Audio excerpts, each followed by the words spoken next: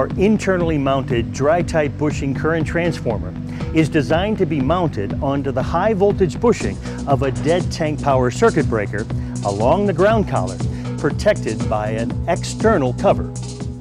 When installed in combination with air insulation, it can provide a higher voltage level dielectric system. Its precision construction provides low leakage with extremely high short circuit capabilities.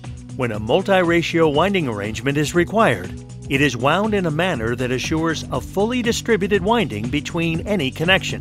The coil is finish insulated with a double wrapping of polyester film.